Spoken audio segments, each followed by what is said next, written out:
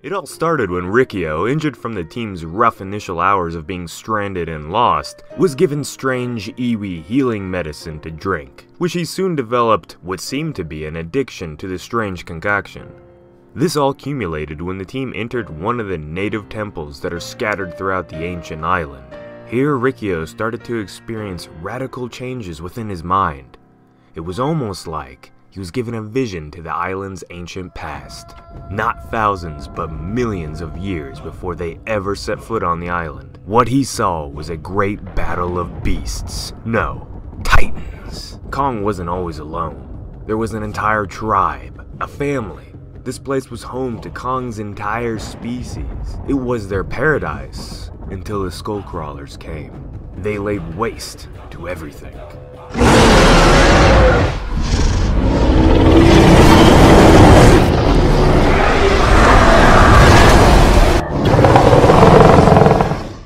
Soon it all ends, and some time passes before the next vision into the past would occur. When it did, it was when the group stumbled upon an old shipwreck that must have been there for hundreds of years by the look of it. Inside lay another one of the island's mysterious ritual paintings.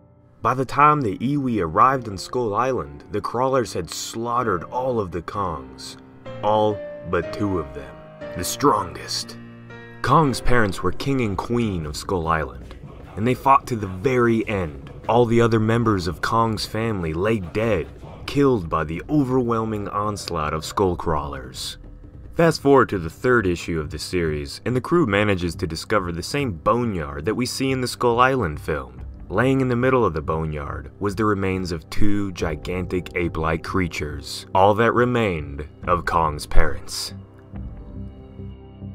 Before the group could really comprehend what they were seeing, Skullcrawlers attacked the group and forced the outmatched humans into a nearby small hole. What they didn't know is that this hole led to what was once the den of Kong and his family, the location that was going to be his nursery, his home.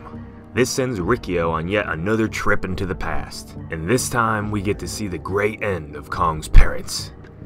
I can see the birth of Kong. This place, the boneyard. It was the home of the Kong superspecies, the last place to fall to the Skullcrawlers.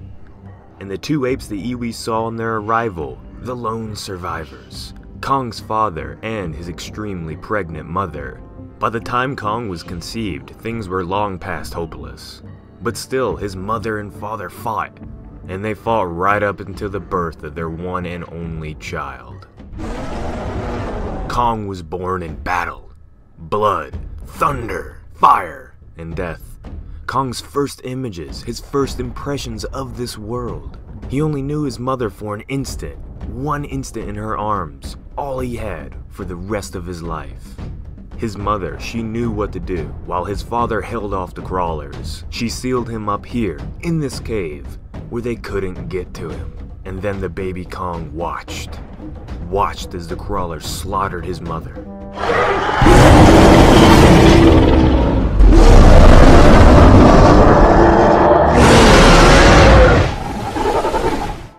The hatred, the rage, the fury kindled inside him that day is the source of his strength. It makes him invincible. What could Kong do after all? When it was all over, he was the last of his kind. What could he do but weep by his dead mother and father? And so he did. He wept, although there was no one there to hear him. This whole story may make you look differently at the monsterverse Kong.